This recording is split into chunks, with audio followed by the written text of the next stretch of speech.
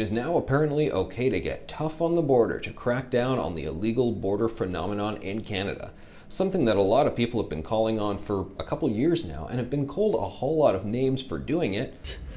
But the fear-mongering and the misinformation that is being deliberately and knowingly put out by the Conservative Party right now is very dangerous to something that has been an extraordinary advantage and benefit for Canada for generations. Lisa MacLeod is engaged in fear-mongering and using this issue to demonize people. Ontario, sadly, has chosen the language of fear and division. They've chosen to intentionally use language that could potentially criminalize asylum seekers in the minds of Canadians.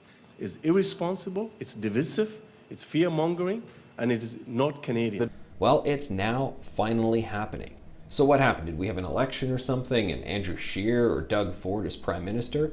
Because by the way Justin Trudeau was tweeting and talking and venting towards his opponents, you would think that they would leave Canada's quasi-permanent illegal border phenomenon open for forever, in perpetuity.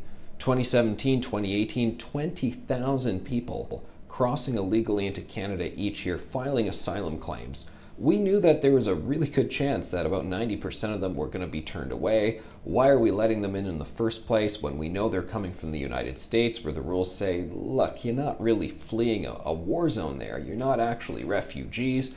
All of the evidence suggested these were just people who wanted a better life in a different country. They wanted to move for economic reasons. Hey, I get that. Canada's a fantastic country, but we have rules, we have laws. You can't just cross willy-nilly into our border. There were a lot of security concerns about it too because, well, let's face it, if you tell people you can just cross the border like that, well, many of them are just going to do it.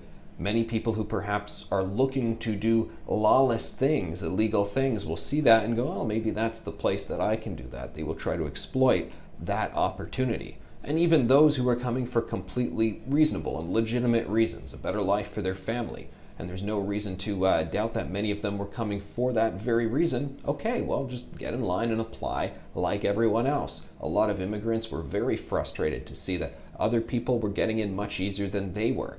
Frustrated because they had family members who were also on lists waiting to come to Canada as well.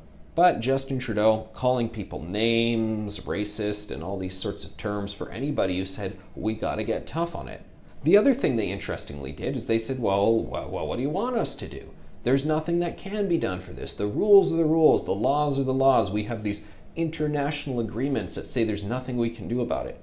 What? Really? Are we actually signed on to international agreements that pretty much say we do not determine our border rules and our border laws, but the people crossing illegally into our country, they get to determine the rules, they get to determine when they come in and where they come in? The rules aren't actually like that, and if there were, well, then we should just leave those international agreements, leave those international bodies if things have gotten that bad. Well, no, it's never been like that, and the Liberals know it, which is why they've quietly passed in the Budget Omnibus Bill a rule that says they are no longer going to let people cross. They're going to make it more difficult for people who have already been in the U.S., people who have had their asylum claims rejected, to make asylum claims. A major disincentive to cross if you know you're going to be sent back shortly thereafter. Bottom line is the Liberals could be doing more, but they are now moving towards getting tougher on the border. What took so long? Why did you have to call so many people so many names in the process? And why are you doing it? Is it because you finally wisened up to the idea that it's the right thing to do? Or have you looked at all that polling data finally and realized, yes, most Canadians, well, they may support immigration, a whole lot of them do, but they support lawful immigration, and the status quo just wasn't cutting it. Maybe this is all just an electoral ploy.